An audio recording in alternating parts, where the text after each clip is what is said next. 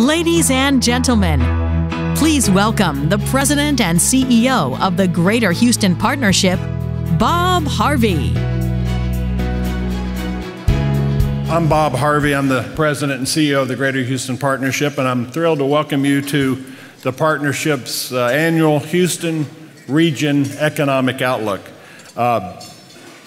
Earlier this morning, we gained insight from a cross-industry panel of experts, both talking about the current Houston economy, but also obviously prognosticating a bit, thinking about the future of Houston, some of the opportunities and threats that we face. I do want to thank again the members of the panel, I think some of whom, if not all of whom, are here. Our moderator was Eddie Robinson, the morning news anchor at Houston Public Media. Eddie, I don't know, did he come across? He may have rushed back to the station. Eddie did a great job. Brad Friels, chairman of Midway Companies. Brad, thank you for being on the panel. Natalie Marks, I don't know if Natalie came over. Natalie, as you all know, is managing director and Houston region manager for J.P. Morgan Chase. And David Milich, CEO of United Healthcare's operations in Texas and Oklahoma. David, did you come across? So I don't see them here. But we really appreciate the panelists, and I think everyone in the meeting this morning got a lot out of that, so thank you. Now, we take a little bit of time each December to come together, just like we are today, to take a closer look at some of the major industries that drive the Houston economy and what are some of the forces that will either propel or perhaps derail these industries in the coming months. And we leverage the Partnership's award-winning research team led by Patrick Jankowski in all that activity and discussion. And I believe our research team is viewed as truly an authority on the Houston economy.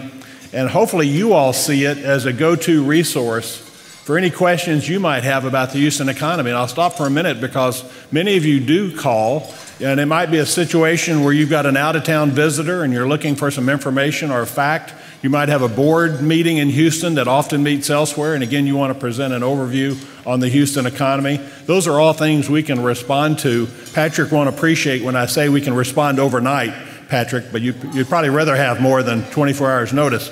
But we're happy to do that, and we want to get the message out about Houston's economy and get it right factually. So we'll be hearing about from Patrick in just a few minutes after lunch, and we'll be getting his job forecast for 2020.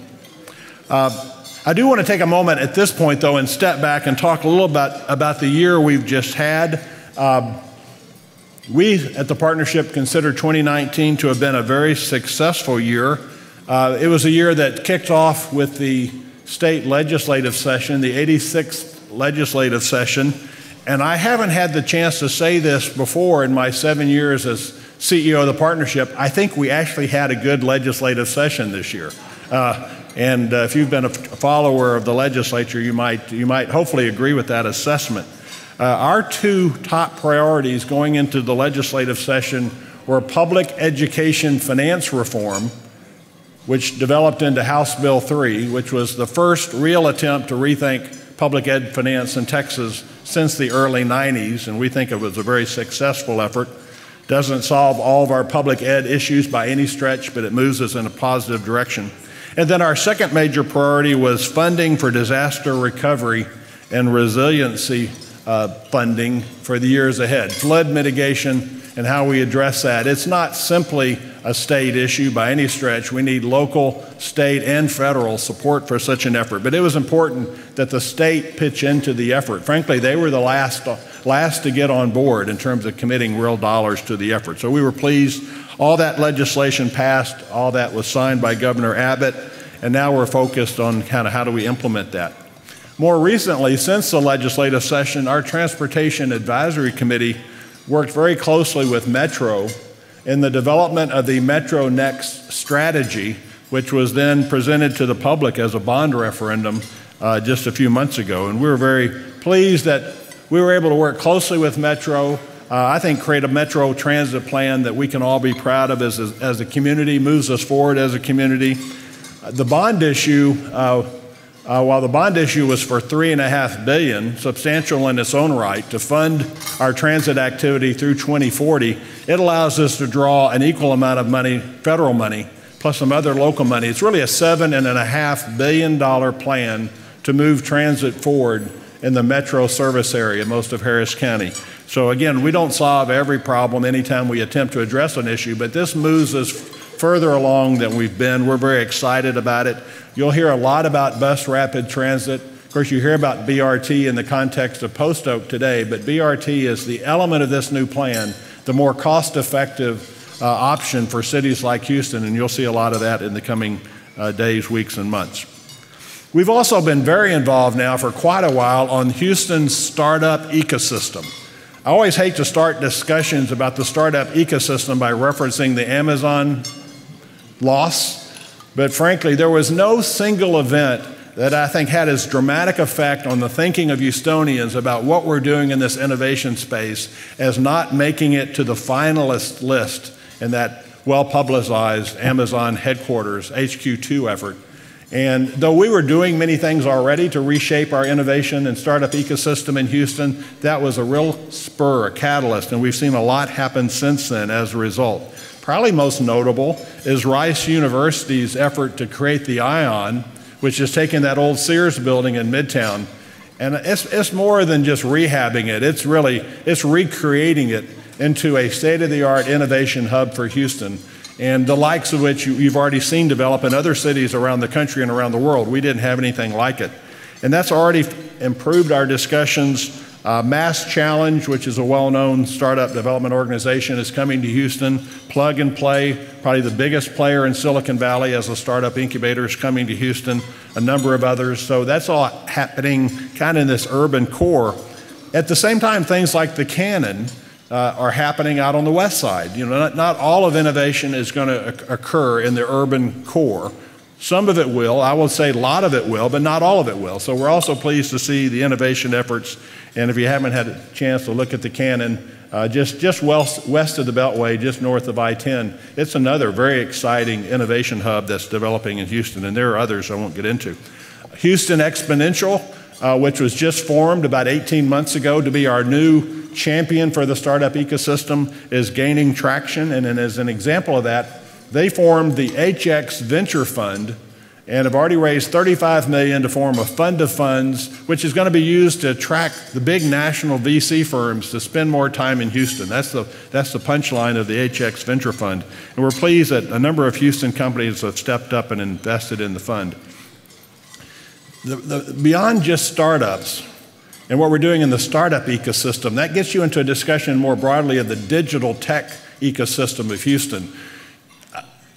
I'll start with bad news. CBRE ranks Houston as the 34th most developed digital tech hub in the United States. 34th digital tech hub in the United States. That's awful. That's terrible. We're the 4th largest city, 5th largest metro. Now, some of that is our digital tech strength is hidden because it sits in non-digital tech companies. It's harder to find. It's not necessarily sitting in a Microsoft. I mean, it's not as easy to find. So we've been trying to attract the big digital tech players to have a more visible presence in Houston. It was literally true 2 years ago that Microsoft, AWS, Salesforce, Google Cloud, at least those 4, did not have their names on a building in Houston. Now, that's a simple notion, but it's an important notion that none of them had developed a presence in Houston of a scale and magnitude that suggested a name on a building. So we set out to try to reverse that, and many of you know, I mean, just one example, AWS announced, I guess, David, I think, Brad, I think with you, that AWS, are they in your space, City Center? Didn't mean to give you a plug, but, you know, it's a chance to do that. 25,000 square feet or so. But that's the significance of AWS. Instead of serving Houston companies from the West Coast, or dare I say Austin, they're now realizing they can and should and must put their tech workforce in Houston. So we're saying, and beyond that, Bill.com, not as much a household name, Bill.com, a major player in electronic transfer, payment transfer, decided to have their first office outside of Silicon Valley here in Houston. That's the kind of wins we need in this digital tech space, and so there's a lot more happening. So I'm excited about that. Again, I'm really feeling like we're ending the year with some momentum. I do want to acknowledge probably the big question mark, which our speakers will address, and I won't attempt to, is what's happening in energy. both in the short term. The short term is all about 2020 capital budgets. What's the price of oil going to be? Blah, blah, blah. We'll talk about that.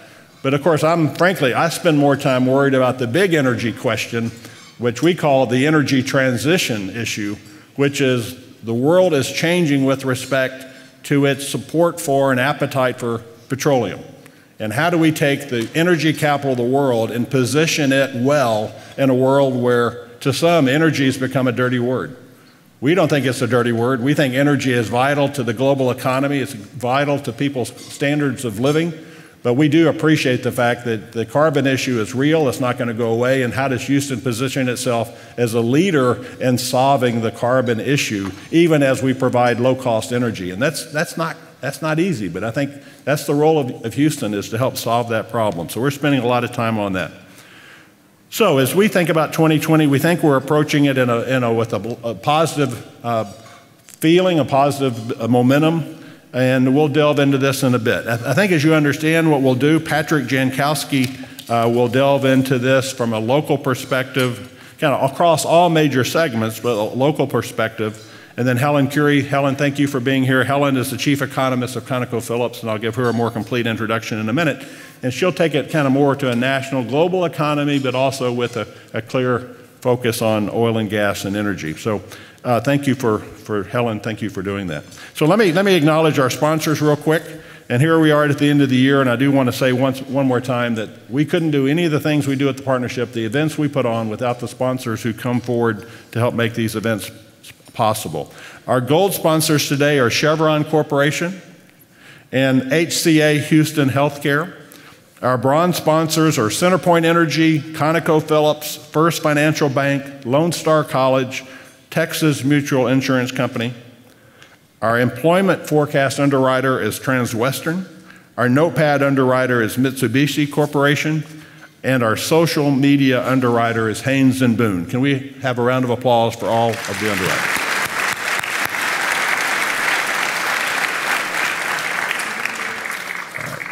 This is also a chance where I can acknowledge the members of the board of the Greater Houston Partnership who've served faithfully and in a quite active way. Our board is a very engaged board. It's a large board, but they're very engaged. So with the members of the board of the Greater Houston Partnership that are present today, would you mind standing and let us recognize you? Thank you. Natalie? Thank you, George.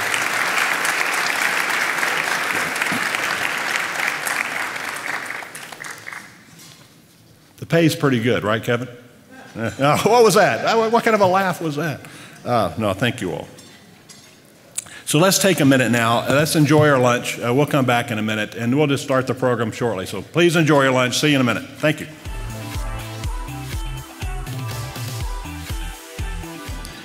So it's now my pleasure to introduce Patrick Jankowski. Most of you know Patrick is the partnership's Senior Vice President of Research and our regional economist.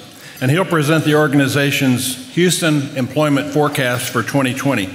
His observations and analysis on economic trends in Houston have appeared in literally hundreds of newspaper, magazine, radio, and TV interviews. He's worked for the Greater Houston Partnership and its predecessor, the Greater Houston Chamber of Commerce, for more than 36 years. That's not bad. That's not bad. Thank you. So be careful if you ask Patrick to put a statistic in a historical perspective, because you may be there a while, but that's for him. So it's wonderful to have him. So let's move on. Let me have Patrick join me on the stage. Thanks, Patrick. Thanks. Okay. Thank you very much for the nice introduction, Bob. I want to let you know you've got two publications. One publication you received in the morning session. That's the one that you see on your right, Houston Economic Highlights. An actual copy of the forecast will be handed to you as you go outside the door. Want to ask you to take these and review them, because I have to take 12 months of research and condense it into a 25-minute presentation. So you'll get a lot more in this publication. Also, employment forecast. I definitely want to thank Kevin Roberts and Transwestern for underwriting the publication of the forecast. If it wasn't for you, Kevin, it would be coming out of my budget. So thank you very much for that. Which brings us to the point, the one on the right does come out of my budget. So if anybody wants to sponsor it next year, see me afterwards, please. So let's go ahead and get started. Mark Twain, we probably all remember Mark Twain from our high school or college literature class. Probably the most famous American writer that ever lived. What's interesting is that Twain was also a very poor businessman. Mark Twain went bankrupt at one time, and he owed the equivalent of $9 million in today's money. He could have just walked away, declared bankruptcy, but Twain was a man of great honor, and he wanted to pay back all his debts. And so one of the things Twain did is he went on a speaking tour of Europe. He went to Vienna, he went to Paris, he went to London. He was actually in Europe for 3 years, going on the speaking tour, collecting his fees, sending them back to the U.S. to pay off his creditors. Twain was actually gone for so long that people in the U.S. thought he was dead. And there was actually, I think it was the New York Herald actually ran a story that said Mark Twain died while in Europe. Well, a reporter came up to Mark Twain after one of his presentations and said, "Mr. Twain, do you realize back in the U.S. they're reporting that you're dead?" And his reply was, "The reports of my death are greatly exaggerated." I'll use this as an introduction to what we're hearing about the U.S. economy and what we're hearing about the global economy. The reports of their demise are greatly exaggerated. And it's real important that we have a strong U.S. economy and a strong global economy, because they're going to be what sustains growth in Houston over the next few years as energy goes through another restructuring. So let's get started. Let's talk about the U.S. economy. What do we see in the U.S. economy? Start with the headline. U.S. GDP revised up 2.1%, beating the second quarter. Growth enters fourth quarter on a more solid. That's a headline. Let me put that on a graph for you. There you go. 2.0. Actually, what you want to do is you want to see the trend. And you can look and you can see that 2.1 is pretty close to what we've seen going back for the last few years. And we'd like to see a little bit higher, but 2.1% is pretty decent growth. If you look at the average over the last 12 months, the U.S. economy has average growth of about 2.1%. If you want to put it in historical perspective, the last 5 years, 2.2, the last 10, 2.3, the last 20, 2.1, we're pretty much growing at a long-term average rate. Yes, we'd like to see it higher, but if we continue to grow at 2.1% for the next 5 or 10 years, I'd be pleased with that. Let's talk about jobs. Very important. When someone has a job, they're spending money. If businesses are hiring, that means they think they have enough orders on the books, they have enough business coming in the shop that they need to have people to fill those orders. Headline that we saw for the October jobs, U.S. added 128,000 jobs in October, despite temporary drag from GM strikes. So there you go. I plotted it for you. You can see. Now let's go ahead and look at it. You can look at it there. You see it, how it goes over the long term. So it's not, there are months we've had stronger job growth, months we've had weaker job growth. Now, you look at that, 128,000 in the month of October, is not quite as strong as we've seen in the past. But remember, we were 42,000 jobs shy because of the GM strike.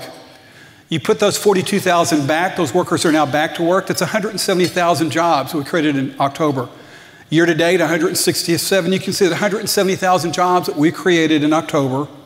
Year to date average, a little bit slower than the long-term average, but it's still fairly decent job growth. It's definitely stronger than the 20-year or the 30-year average. So that aspect of the economy is showing growth. Look at consumer spending. U.S. consumer spending increases. Initial reports, it looks like we had a very strong retail season so far for the holidays.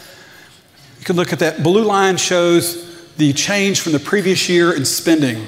As long as that blue line is above that dark black line, that's a sign that consumer spending is growing. It's more than it was this year. And you can see it's still at a fairly healthy pace. Let's look at business investment. This one is a little bit of a concern. Business investment dropped 3% in the third quarter amid trade war uncertainty. But you can look at it here. Once again, that blue line is still well above the black line. We're still seeing growth in business investment. It's a little bit lower than it was this time last year, but we're still seeing investment. It's not like that dip that you see where you can say, how can you have negative investment? Well, this is a calculation of investment minus depreciation. So even taking into depreciation, in fact, you can see net business investment is up in the U.S. And one of the reasons, though, it's slightly down is we are going through a fracking slowdown. Back up, and you see that little dip that you see from 16 and 17? Energy investment is one of the factors that figures into business investment, and you can definitely see the impact that a slowdown in the oil and gas industry has on business investment in the U.S., and that's probably what we're seeing right now is a little bit of slowdown in overall business investment because of the slowdown in oil and gas.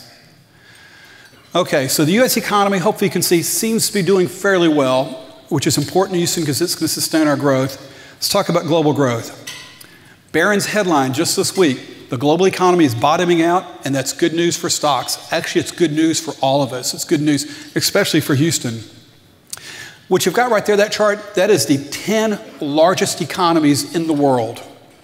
The U.S. is still way ahead of China, but those 10 economies account for 69% of all economic activity in the world. What's the outlook look like?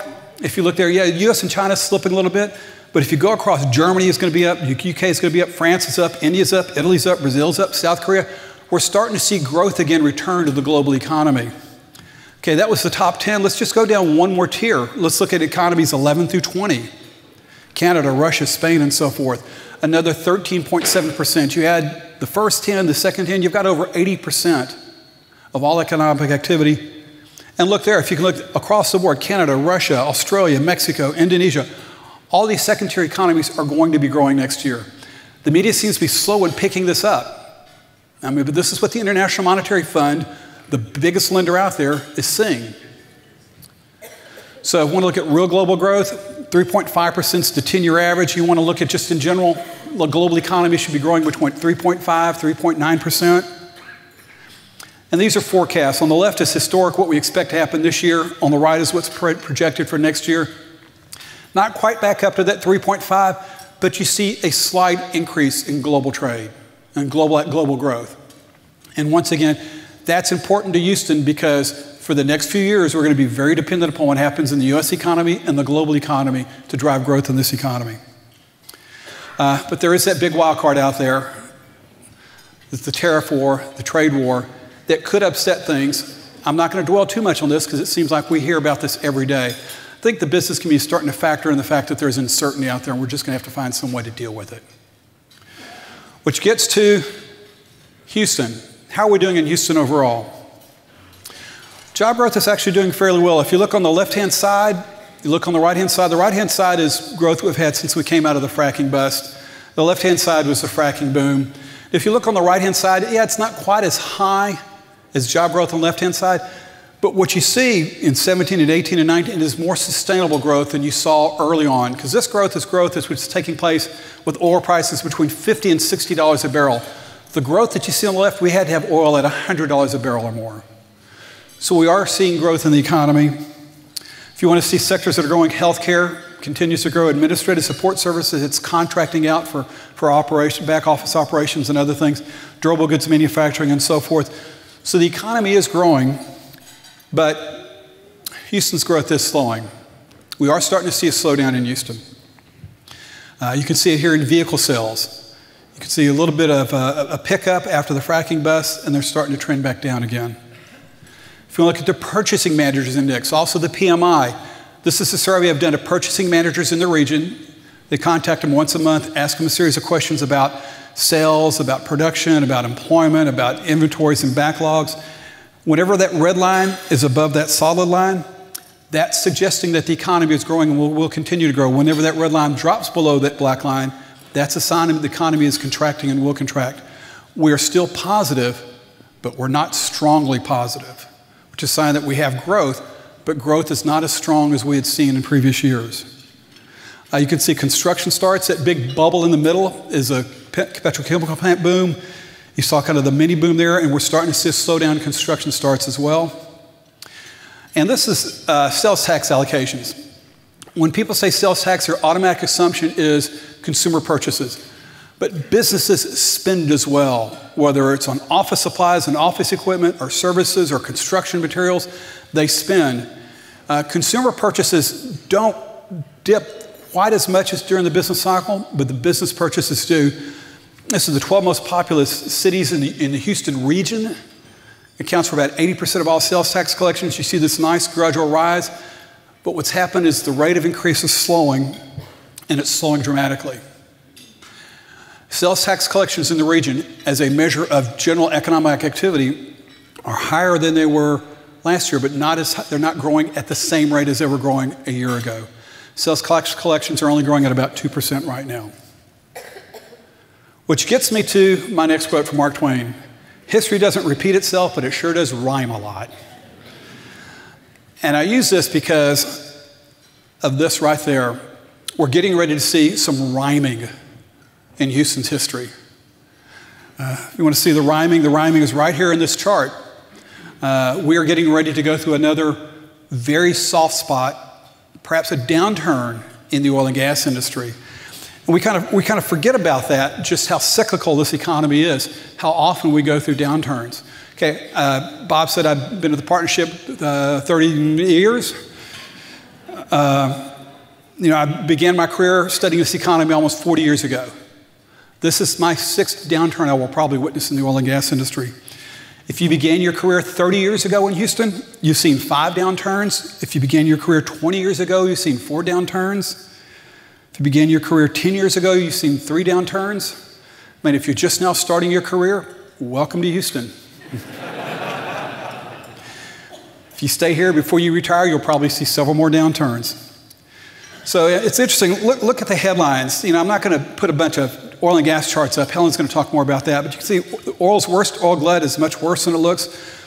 The world is facing the longest oil glut in at least 3 decades. Global oil glut is squeezing the U.S. shale industry as oil prices drop and money dries up. Is the shale boom going bust? Stock prices sink in a rising ocean of oil. Oil sector cutting spending as Wall Street turns its back. Texas energy dips. And oil layoffs. It's interesting. Okay, I said history rhymes a lot. That top headline is from September 2019. The bottom headline is from June 2015. Top headline there, January 2016. The bottom headline is from November 2019. The top headline, January 2016. Bottom headline, July 2019. Seems like we're rhyming a lot, doesn't it? Let's go with that one. Last one, February 2015 on the top, October 2019 on the bottom. So yeah, history doesn't repeat itself, but it does rhyme a lot, and we're getting ready to see some rhyming. I mean, this is not a sonnet, guys. This is an epic saga. And this is just something the way Houston is. To give you some ideas how long it goes back, this is a cover from the magazine the Chamber of Commerce, her predecessor, used to publish. It says, whatever happened to $100 oil? Maybe you can't see it back there. This cover is dated April of 1985. We were asking the same question almost 35 years ago. But once again, if you're someone who's had their career in Houston, you're used to this is part of the cycle. What's interesting is that some of the things I see now, since I've been studying this economy for over 35 years, what we see coming out of the teens from 2018-19 looks very similar to what we saw coming out in 88 and 89 and entering the 90s. Now, we had a period where oil and gas industry collapsed in the 80s and then gradually recovered. We're in a period right now where we're seeing oil and gas struggling and real estate not being quite as healthy. We're not going to, please understand, this is not going to be a repeat of the 80s, but what I'm saying is what we're seeing looks a lot like what it looked like after that. You can look here, probably some of the easiest data to get, the best data to get is what we see happening in real estate. In the 80s, we built almost 72 million square feet of office space. At the height, 30% of it was vacant. It took us almost 10 years to nearly cut that vacancy rate in half. Here we are now, 33 million square feet of office space that we built in this last go-around. Availability rate is 23.6%. How long will it take for us to get that back down to the teens? If you want to look at it, it probably will take a while because this is office absorption going back to 2015. We've had some absorption, some negative absorption. You add all that together, and since 2015, office absorption has actually been a negative 1 million square feet. If you're a real estate owner, it's a challenge. If you're someone who needs to lease space, it's a great opportunity. Rhymes with multifamily, we built 100,000 units, apartment units, in the 80s. And after we realized we overbuilt, over the next 6 years, we built fewer than 10,000 because it took a while for us to absorb all that.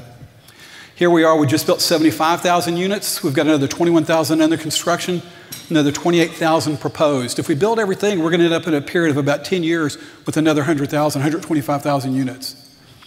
If you simply take the under construction proposed, that's 50,000 units approximately. To absorb that, we're going to need to create 300,000 jobs. It's going to take a while to do that, guys. And let's talk about warehouse and industrial space.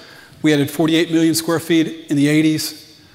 The vacancy rate only got up to 15.8, but it took a while for us to get it even down by 4 percentage points.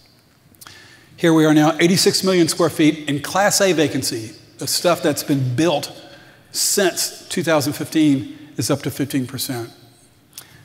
Now here we are, 21 million square feet under construction, only a fifth of it pre-leased.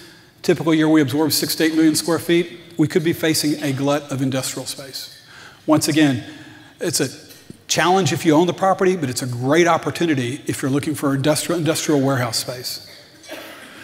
So I put the slide in here because I really want to emphasize this. We are not going down the path of the 80s. We're going on a different path. But some of the things we look at look very similar to how we came out of the 80s and we had some challenges. Coming out of this downturn, we have some challenges, but we're going to take the high path. We will grow even with low oil prices. This right here, what you're seeing is the top line is job growth in the 90s. The bottom line is oil prices in the 90s. You didn't see oil prices hardly ever get above $20 a barrel, yet we still managed to add jobs. But we did not add them in energy. Most of the job growth came from somewhere else. It's probably what we're going to see going forward. It doesn't mean we're not going to be adding any jobs in energy, but we're not going to see the lift in this economy that we saw from energy earlier in the decade. The growth is going to have to come from other places, like the global economy, or ties to the global economy and ties to the U.S. economy. One of the reasons why we did well in the 90s, as you can see, the U.S. did well. And that little red bar to the left-hand side, yes, that was a downturn. That's a downturn associated with the spike in oil prices that occurred after Iraq invaded Kuwait. Otherwise, it was pretty strong growth throughout. If you look at shipments, our ties to the global economy got stronger in the 90s as they need to be getting stronger in the next decade. And you can see we almost doubled the tonnage through the port and pretty much doubled the value of trade going through the port. And then we have this guy here. Anybody recognize what that is? Yeah, a few of you. I had one of those at one time. This is, for those who know, that's a compact computer. That was their big claim to fame, their first portable computer. Actually, it's more like Lego, but it's like carrying a suitcase around. And it's interesting, if you look on the right-hand side, you see those two little 5¼ floppy disks. And you'd take that floppy disk out, you'd walk over to the next office and go, here are the files you asked for. Now, I put this up here because one of the things that helped Houston out an awful lot in the 90s is innovation in this sense. At one time, Compaq employed 17,000 people in Houston. 17,000. They went from nothing to being one of the fastest firms to get on the Fortune 500. If you think about it, 17,000, they were the largest private sector employer at one time. And they accounted for, I tried to do the math last night, the data's a little funny, but it looked like they accounted for 1 in every 14 manufacturing jobs in this region. And so once again, that theme of how this looks at, one of the things we need to do, and Bob talked about it, is we're going to be looking more towards innovation in the 90s to help drive job growth. So what can we expect next year? Job losses, no. Weaker home sales, no. It seems like people still want that American dream. But we are going to see slower income growth. We are going to see weaker auto sales. We'll see more consolidations in the energy industry. There are going to be challenges for commercial real estate, challenges for retail, and maybe some stronger population growth. One of the things which draws people to Houston is the job market. And if we have a weak job market, we're not going to be drawing as many people here. But I know it's unscientific. I am seeing more out-of-state license plates on the freeways than I saw just a year ago. So hopefully we're going to see some more population growth. And population growth itself will help support the economy. So what is the jobs forecast? What is the partnership forecasting for 2020? 42,300 jobs next year. That's what the forecast is. This number is in the document that you'll get when you leave. If you want to see how that fits in, you can see job growth going back to 2000. 42.3 is what our forecast is. Right now, we're on a 12-month basis, 64.4 for the last 12 months, but that number is going to be revised. So it's not as strong as we would like to see, but there's still growth. You know, it'll look more like 2004 or maybe 2010, but it's not going to look like 11 or 14. Where is the job growth going to take place? Healthcare, population growth as people age. And I hate to say this, as we have more chronic diseases, there are going to be more people seeking treatment. Most of the government employment is going to be in public school districts, community colleges, universities, hotels, restaurants, and bars. I like to joke that we do like to eat and drink in this town. Should be enough activity for construction to carry us through next year, but I'm a little concerned after that. But you can see that, and we're going to see growth in those sectors, but we are expecting to see continued losses in information. That's media, that's telecommunications. Retail is still going to struggle with fighting with all the online purchases and forecasting a loss of probably about 4,000 jobs in the broad energy sector next year. I suspect we're going to have losses reported this year. It's just Texas Workforce Commission is slow to report those losses. If we lost 4,000 jobs in energy next year, that would be a loss of about 5% of the energy jobs. And if you consider we probably lost some this year, we might be looking at a loss between 5 and 10% in this current go-around in the energy industry. So once again, going back to 89, how we were coming out of 89, entering the 90s, and looking at that compared to 19. Because like I said, we're not having a repeat of the 80s, but as we enter the next decade, it's going to look an awful lot like what Houston dealt with in the 90s. And I was kind of thinking how things have changed since then. In 89, George Bush was our president. Now it's Donald Trump. Can you remember the Walkmans that we had with the little earbuds that you'd walk around while jogging?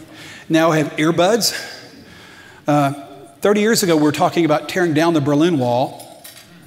Now we're talking about putting up a wall. 30 years ago, Seinfeld, this great show about all these friends in New York, was a hit. And now it's Game of Thrones, where all everybody wants to do is kill each other. So you might look at that and you might be just a little pessimistic. Or you might figure, well, I've got two ways to look at this. I can be Eeyore and I can go, oh, woe is me. Things aren't any good. Things look bad. It always rains on me. Or you can be the optimist and say, okay, yeah, there's some challenges out there, but I'm going to see the glass half full. And that's really what we need to do, because if you look at the 90s, even though we did not have much help from the energy industry, we still added 900,000 residents, 500,000 jobs, 81 billion in wages, and GDP added another 100 million. It won't be growing the way we grew with oil prices high, but we'll still grow. And hopefully we'll get some help from energy. So, which at least my last Mark Twain quote, better to be an optimist and wrong half the time than a pessimist and right all the time. And so I say that because in Houston, history has always been on the side of the optimists, and that is the safe bet. So with that, thank you very much. I appreciate your time. All right. Well, that was fun, as always, Patrick. Thank you so much. So now that we have the Houston perspective, it's time to take a look at the national and global economy to even a greater extent than Patrick did. And so as I mentioned earlier, to lead that part of our meeting, I want to introduce Helen Currie, Chief Economist with ConocoPhillips. Let me tell you a little bit about Helen. She manages the strategic planning initiatives, oversees the long-range plan development, advises on investment analysis and political risk. She does a lot of things at ConocoPhillips. With over 25 years of experience in business, government, and academia, she brings valuable perspectives to corporate planning and strategy. Her prior leadership roles in energy include business development, M&A strategy, upstream and downstream business analysis, commercial risk, and market analysis. Before joining the energy industry, she held roles in academia as a finance professor at Elan University and LaGrange College in Georgia, and in government as an economic analyst. Helen has published work in finance and management journals and energy industry publications. She's a frequent speaker at industry venues and a guest university lecturer. She's a member of the Mississippi State University Foundation Board of Directors. That gives you a little hint as to where she's from. And also the College of Business Executive Advisory Board at Mississippi State. She's also on the UT Energy Institute Executive Advisory Board, and she was named as one of Oil and Gas Investors' top 25 influential women in energy in 2018. So please help me welcome Helen to the stage.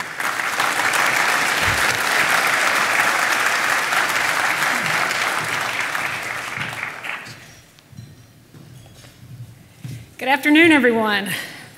Pardon me, I'm old enough I have to put these on now. I'll start with just a comment of ConocoPhillips is extremely grateful for the opportunity to spend some time with you today and share some of our thoughts on the markets and the economy.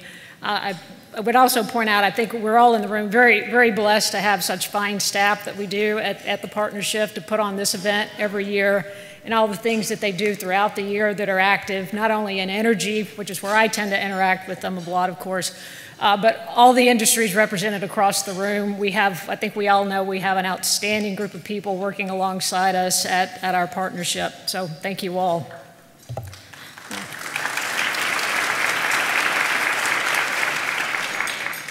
So now that Patrick has given me a lot of fodder, so to speak, of either are we pessimists or optimists, I was sitting there thinking, well, I have to be a pragmatist. So that lets me be both, I guess, depending on the year or the week and the issues in front of us. So I'll dive into the slides here a little bit. That's the message from our lawyers you can read. And just to bring you up to date on who ConocoPhillips is today, because we have an interesting past as a company. Today we are one of the world's largest independent exploration and production companies. We're a pure upstream company. We are active in 17 countries worldwide. We do have a global footprint and global set of businesses that keep us busy. We have production running at around 1.3 million barrels of oil equivalent per day, and as we have stated publicly, we intend to maintain that level of production with very moderate growth over the coming years as cash flows and distribution plans allow. The last point I'll hit on here is our headcount. We have about 10,400 employees worldwide. Roughly 3,000 of those are here in Texas, and a few over 2,200 are here in Houston, including some here today. In terms of our activity level, our footprint in the US and Canada, we're very proud to be able to say that we are in all of the major unconventional oil plays, as noted here on the slide, from Eagle Ford and Permian, both here in Texas, Niobrara and Bakken, and in the Montney up in Canada. And we've done a lot of work over the last few years to be able to make one of the other statements on this page, and that is that about 50% of our resources in what we call the big three unconventional plays in US and Canada, or US rather, we have a cost of supply less than $40 a barrel on a WTI basis. And that's taken a lot of hard work, but that allows us to be very resilient as a company to oil price cycles, because I would agree with what Patrick has noted. The oil and gas industry is cyclical. Most commodities are, and that is not going to change. So in terms of how we run our business and how many other companies in the room tend to run their businesses is to plan through the cycles, try to build a business that is resilient to the downside and gives you a lot of flexibility and the upside on those price cycles. So in terms of the thoughts I wanted to leave you with today, this is a bit of a discussion roadmap, but there are really 5 key points that I do want you to be able to take away today from the remarks I make. And one is that I would characterize the global economy as being relatively healthy. That would be consistent with what Patrick was saying. We are definitely in a slow growth mode. You often hear remarks about we'll just keep grinding higher, and that's probably true. We may have a year or two where you see exceptional rates of economic growth, followed by likely a year or two of much slower rates of growth. But we are tending to trend higher because, in general, the global economy is relatively healthy. In terms of oil and gas markets, you will continue to see those to be very well supplied, and I have much more to say about that. Also, you will see U.S. production continue to grow, both for oil and natural gas for the next few years. Not forever, but for at least the foreseeable future. Along with that, you should expect to see U.S. oil and gas exports increase. Trade is a very important part, always has been a very important part of the oil and gas business. But I think for the U.S. and Texas economy, thinking about trade becomes more and more important in today's environment and in the coming years. And then lastly, we always include a comment about government policies, and that's certainly important in this year and next year as elections are taking place. It's very important to the economy here in Houston and the state of Texas and in the whole country that we continue to have policies that are supportive of our activities. And that's good not just for the energy industry itself, but for other industries, because our supply chains reach many states where you don't see oil and gas occur, but there's likely to be a valve or a flange made in some state and trucked across the United States, and that we create a lot of jobs by virtue of what we do. So with that, let me go into a few words about the economy at a global level. So I'm not going to repeat everything that Patrick had hit on. We've definitely seen some downward revisions in expectations and underperformance in 2019. Now, that's not all bad because we are still growing. 2019's been a bit of a letdown, perhaps, if you look at manufacturing orders and new export orders, both there on the top graph. Global business confidence reflects this reality. We've seen confidence tend to slide. But that should start to cycle back up next year. And then finally, the IMF has had several downward revisions in its forecast for 2019 during 2019. So it's all about expectations. We came into the year expecting global growth of about 3.6 or 3.7% based on IMF's numbers. And what we've seen, not only by the IMF, but virtually every other economic forecasting agency, is a set of downward revisions over the course of the year. We're currently sitting at a global growth number this year of about 3.1%. But directionally, we're expecting that to get better. So maybe that's the optimist in the room. You do see government policies responding to all of this reality that I'm showing you and that Patrick showed you. You see a lot of stimulus policies around the world, whether it be in China with various changes in policies around capital controls and lending and in financial institutions in the financial sector there.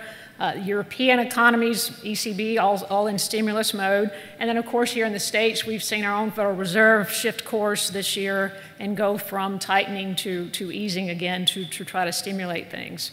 So with that as a backdrop, we tend to think that 2020 will be a better year economically than we've seen in 2019. But keep in mind, 2019's actually been pretty good. So in the energy sector, we actually care about economic activity a lot because that informs our views on global demand, both for oil and natural gas. This is a quick snapshot of how we at ConocoPhillips, how we currently see the global oil market balance in 2019 and 20, and you have a couple of years there of background. For 2019, following the slower economic growth, we've revised down our views on global oil demand growth. We currently have oil demand growing in 2019 at about 800,000 barrels a day. That's compared to going into the year with most estimates of oil demand growing this year between 1.2 and 1.6 million barrels a day. So 800,000 is half or 75% of those two numbers. So we're at a much lower level of demand growth for oil this year than had been expected. Next year's demand growth is expected to be somewhere in the range of 1.2 or 1.1 rather to 1.5 or 6, depending on the analysts you read. So the forward look is in a positive direction. What's helping to keep the markets balanced, and you see a big inventory draw, so the gray bar there for 2019 is a big negative number, about 550,000 barrels a day of inventory draws in 2019. So we have demand growing, But we have more cutbacks in supply that are helping to lead into that inventory draw, and that's, you've seen that come about from OPEC cuts. Of course, OPEC is meeting today, and OPEC Plus, meaning Russia and the other ancillary parties will be joining the OPEC ministers tomorrow. The OPEC cuts have made a lot of contributions to this drawdown in inventories. Some of those cuts are voluntary. As you know, some other cuts we would classify as supply disruption. So if you think of the sanctions in Iran and the cutback in the availability of Iranian barrels on the market, we've seen some significant declines in Venezuela due to the political turmoil that the country of Venezuela is in. And there are a host of other little things that start to add up that have restrained supply growth in 2019. And all of that comes in spite of countries like the U.S. continuing to grow production. And I'll talk more about the U.S. in just a moment. So for 2020, we also expect supply to grow and to help to balance with demand. We see 2020's market largely balanced, as you can see here. In this particular set of numbers, we have about 100,000 barrel a day build in inventories in 2020. That's loosely speaking, that's not huge. We'll see what comes out of the OPEC meetings today and tomorrow. That could swing these numbers substantially and could swing market sentiments substantially depending on what they come out with. For natural gas, it's another growth story. So this is global natural gas demand. There are the bars in the graph, and then the red line is the LNG, gas on the water, percentage of that global market. So LNG is growing as a percent of the global market, no surprise to this audience. The good news with gas is that similar to oil, we are seeing that as a growth commodity. You see a lot of growth in the non-OECD countries, the developing markets, where gas is being used for power and for cooking, and a lot of other uses where gas is a very clean and affordable source of energy. This year's growth, 2019's growth in demand for natural gas has been a little bit disappointing. It's been about, on a percentage basis, about 1.5% a year growth, and that compares with the last few years. The global gas markets has probably grown at closer to 4%. Some of this is temporary, so as noted on the slide, coming into 2019, we've had some inventory overhangs, particularly in Europe and Russia, because last winter was not as cold as would be normal, so there was a bit of excess inventory on the market. That's contributed to some softening in global spot LNG prices in 2019. We could see more of that in 2020. Again, it really depends on weather and winter weather and economic growth. But in general, as I said, this is a growth story of global gas demand growing and U.S. exports continuing to play a role in that. So let me move now to a little bit about the U.S. And I'll preface this with just reminding you that what we've done in the U.S. is truly stunning. If you look back over the last decade or two, which I'll show in a moment, it is truly remarkable what we've done in the United States. And anyone here born or in Texas or who grew up in Texas can be very proud of the fact that all of this started in the state of Texas. And Texas still plays a leading role in oil and gas production, particularly in the context of the U.S. So for oil, starting here. On the left-hand side is a quick history of oil production in the U.S., and we've divided this into tight oil, so that's the oil from the plays such as Eagle Ford, Permian, Anadarko, which would be Scoop Stack, Niobrara, Bakken, and a few other small bits. Tight oil, and then the rest of the oil there is conventional, so that's all the other onshore, Gulf of Mexico and Alaska.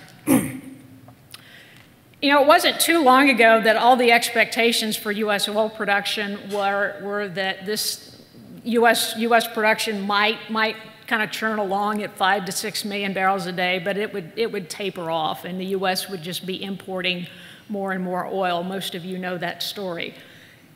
And we turned that literally on a dime in a historical context. So we're now at a point where We're exporting oil. I'll talk more about that later. But in terms of the unconventionals, tight oil is now over half, 65% of U.S. production.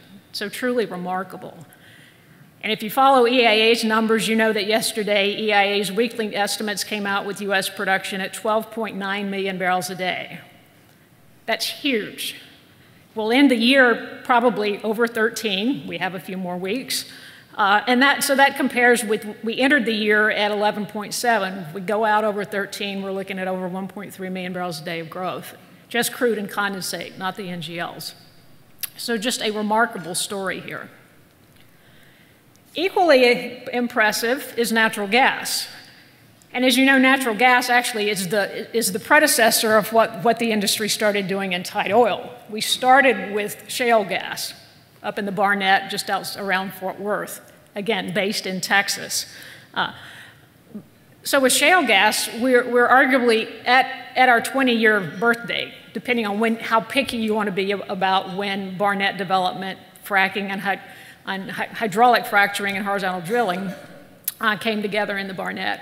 But if you count that in the late 90s, we're easily at 20 years into our experience with shale gas, and still growing. As a whole, shale gas is now over 70% of U.S. production. On a daily basis for production, we're probably going to be hitting 100 BCF a day in the next few weeks. We've hit some days of 95 already. That is what we've done in gas and then oil on the previous page. Again, I just can't emphasize enough how remarkable this is for not just for the E&P industry, but for the U.S. economy. I'll pause here because Patrick dropped so many Mark Twain quotes. I was writing one down that I remembered reading in the past, so this is a bit of a paraphrase. I like it because it applies, in my opinion, it applies to how the industry, the energy industry, kind of got itself into trouble. So the Mark Twain quote goes something like, "It's not the things that you don't know in life that get you into trouble. It's the things that you know for sure, but just aren't so, that cause you problems." And I think about that, and I look back at this and the prior page, and we were all in this mindset of, well, we'll just have to import more oil. Well, we'll just build some regas terminals and import gas. But that just wasn't so. We thought it was, but it wasn't. Thank goodness. So where are we going from here? So here's a collage of projections for U.S. crude oil production on the left and U.S. natural gas production on the right. Just a hodgepodge of industry analysts whose numbers we use. The simple observation here is these are all up. The rate of growth will slow. No debate there. We do think the rate of growth year on year will start to slow. Some of that is a natural outcome of the fact that shale gas and tight oil wells have a steep decline rate in the first couple of years before they tend to plateau.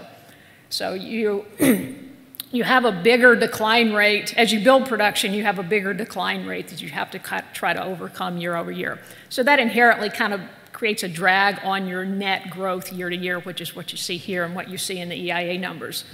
But all in all, it's still a positive story of growth. The resource is there, it's cost competitive. We should see growth in both U.S. gas and oil. In terms of regionally, where's a lot of that growth coming from? For oil, Permian. Permian's the big story. We may see years of net growth in the Eagle Ford or the Bakken. Bakken's actually having a year of net growth this year. Eagle Ford's a little bit more flat. But that'll just depend, over time, that will depend really on drilling decisions by producers, the resources there to be able to develop. For natural gas, the Permian comes up again because there's so much associated gas, and that's listed there on the right-hand slide. Haynesville's a very interesting play, of course, not too far from here in northwest Louisiana, spills over a bit into East Texas. So we should see, given the rig count that's occurred in Haynesville over most of this year, and given where it is now, we should see some net growth in Haynesville gas production in the next few years. And then Appalachia here is the combination of Marcellus and Utica. net growth there as well. So what's happening here? What's going on with the industry is the deployment of a lot of technology and innovation. So going back to, I'll call out a comment Bob made about Houston not being known as a tech center, and that is unfortunate, because a lot of that tech is buried within the oil and gas companies. We don't do this without a heck of a lot of technology, a lot of computers, a lot of seismic imaging, all kinds of scientists. Data analysts are the new term. We use a lot of data analytics, and we do partner with the Amazons and Microsofts and a host of other high-tech companies from Silicon Valley to help us do what we do and figure out how to do it better. So that's the backdrop for why, as stated on the page here, we expect productivity gains to continue, although they may get increase at a smaller pace over time, kind of a natural evolution.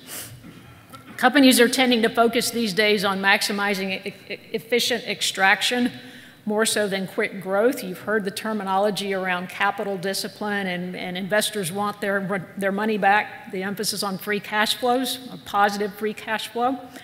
That is shaping the industry's performance this year and will continue to be a factor in the next few years. But as I said already, net, we expect growth in production. One last thing that I'll touch on this slide we're particularly proud of at ConocoPhillips is the work we've done on improving recovery rates. So most people don't realize just how little oil you actually get out of the ground relative to what the geologists say is actually there. So as noted here, the average recovery rate on a tight oil deposit is typically about 5 to 10%. So again, you know there's a lot more there. You're only able to efficiently extract 5 or 10% of it. We and other companies are working to figure out ways to get more out of the ground, out of that same well. And we have some cases where we pushed our recovery rate in Eagle Ford to over 20%. So those are some of the really interesting factors kind of under the hood for what helps U.S. oil and gas production to continue growing year after year. Quick, interesting thing that really affects oil more so than gas is the quality factor. Tight oil is a very light quality. So what you're seeing on the left-hand side of the page is what we call API gravity, so it's a relative measure of weight or density. And what we've seen as U.S. tight oil has grown, we've seen the weight, the quality of crude that U.S. refineries put through themselves, run, that's tended to trend upward, so it's a lighter and lighter oil. That has implications for refinery netbacks and the types of products that they're able to produce. So what that translates into is more oil needing to be exported because U.S. refiners have adapted. They've made adjustments to a lot of this lighter quality, but they can't swallow all of it, not efficiently, and still make money and still optimize the way they're running the refineries. So a lot of this tight oil does need to get exported. It is getting exported today. We've seen exports grow, but that will continue to be a very front of mind kind of issue for us in the future. One last thing on Permian here, both for oil and gas, is we've had a lot of infrastructure get built. We've had a lot of infrastructure all across the country get built over the last decade, but here I'm focusing really on Permian. And this infrastructure, as you read the slide, you'll see a lot of this infrastructure is pointed at the Gulf Coast. So in the case of oil, there's a lot of new pipeline capacity that's taking oil into Corpus. That can either go on large ships to go overseas, it can get barged up the coast to Houston or over to the Louisiana coast for refining, et cetera, et cetera. You also see a lot of oil pipeline capacity, that's that bright blue up there, coming straight here to Houston. So that means that those barrels need to get onto a ship or get processed here in Houston. So that's bringing economic activity here. Similar story for gas, not quite as obvious here. Gas, we actually still are going to need new pipeline capacity out of the Permian as that volume grows. But a lot of that is a lot of the pipelines are moving here to the Houston and the Gulf Coast area. So I keep mentioning trade, I keep mentioning exports, and that's where I'm going to try to wrap things up here in just the next few minutes. exports are just vitally important to the continuation of the success story for U.S. oil and gas. For oil exports, we're seeing a lot of new capacity being added here in Houston, Corpus Christi, and then lesser amounts in other places along the coast. That'll need to continue to grow. For LNG, similar story. There are several export liquefaction facilities already online. Sizable handful of other liquefaction facilities in Texas and Louisiana that are in the permitting process, could get FID'd in the next couple of years. We are expecting some of those to get FID'd in the next few years. So we should see additional LNG exports going out of the Gulf Coast in the not too distant future. Going back to the big picture in terms of how does all this look for the US, what I'm showing you here is the flip-flop in kind of the energy trade balance. I'm limiting energy here to oil and gas. So to the left-hand side of the page, further back in history, US was a major net importer of oil and natural gas. Where we are today, we're on the verge of being a net exporter of both of those. Again, a very, very big deal from a business standpoint when you're going from being a net buyer to a net seller of your commodity. And I've got all those jobs and income here at home from that production.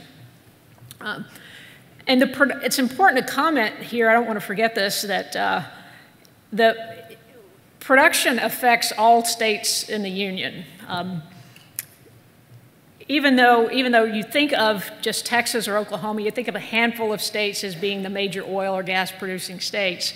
There was a fascinating study that the consultancy IHS did back in 2015, which may still be available on their website, where they actually went through the supply chain, and they showed that any oil or gas well uses some input from virtually every state in the nation.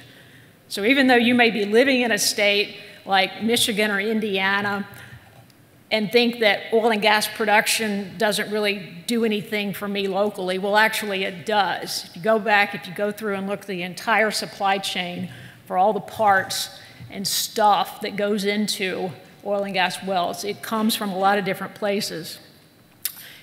Equally impressive are some jobs numbers that IHS also did in a different study in 2015. So by their estimates, for each one job in the E&P sector, that creates an additional 3 jobs indirectly, and then beyond that, an additional 6 that are induced in the broader economy. So those are huge jobs multipliers for just one job in the E&P sector. So again, energy production is really a big deal for the whole economy. It's not just for the producing states to enjoy. And I had to end with taking this back home to Texas. Texas, in terms of production, is, if it were its own country, some think it is the 4th largest producer, maybe the 3rd if you take the US off there, the 3rd largest energy producer in the world. Pretty darn impressive. Out of US production, 40% of US oil comes from Texas, 20% of US natural gas is produced here in Texas. Be very proud of that.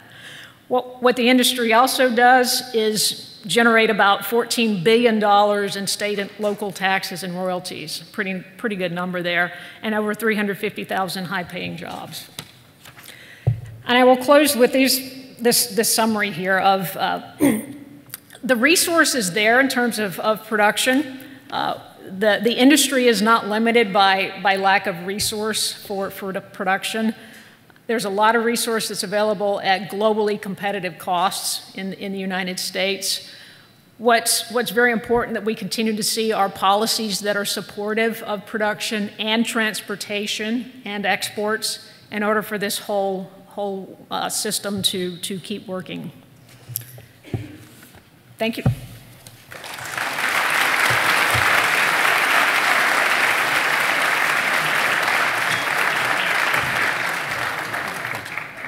Thank you, Helen. Let me pick up on one thing she just said, and related to a policy issue we're going to be talking a lot about next year, and that's the need to widen and deepen the Port of Houston.